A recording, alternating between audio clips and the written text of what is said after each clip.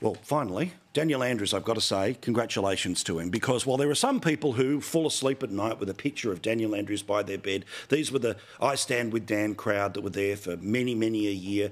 And I've got to say, I've never quite understood what their affection was in particular for this man.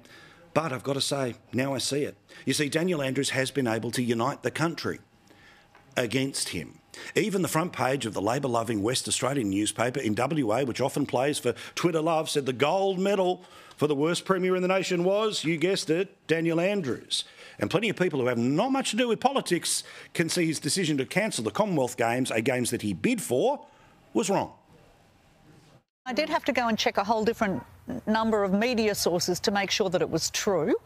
And then I guess I'm embarrassed. It's deflating for not just the athletes, but the entire country, and particularly the state of Victoria and Melbourne. I'm really disappointed for kids all around regional Victoria that now won't get the opportunity to see the stars in their hometown, to be inspired by the wonderful athletes.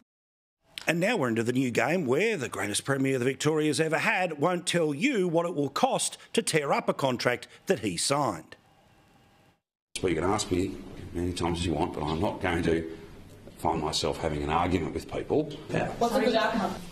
I'm not going to speculate on what that is, because that's directly speculating on the negotiations that are going on the other side of the world. That's not about the negotiations. Well, no, I'm sorry, it is. It absolutely is. How is that involved in the negotiations for the exit fee?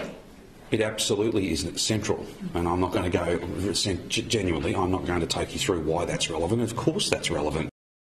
One of the best middle stumps that have been delivered Andrews' way doesn't come from a politician, it comes from James Magnuson, a bloke who was able to do very well at Commonwealth Games.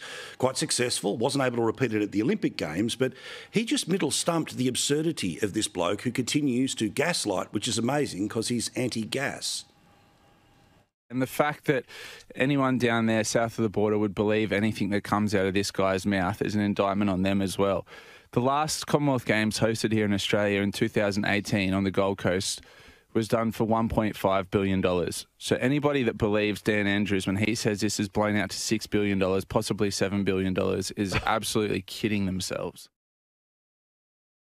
Now, while obviously the people that are ultimately affected by this are the athletes who were looking forward to being able to compete in front of their home crowds. They deserve that opportunity, but obviously that's now not going to happen. But obviously think about the other victims, like the bloke who was the COVID commander.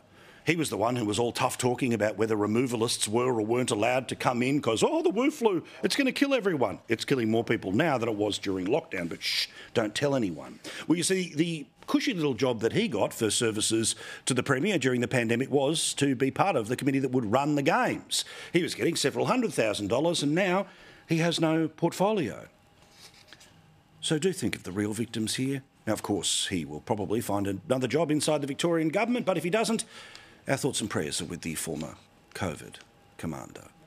If this is what winning looks like, Daniel Andrews, well, I'm not entirely sure that the people of Victoria, even when you run again in 3 and a bit years, will be just as loving this time as they have been many times before.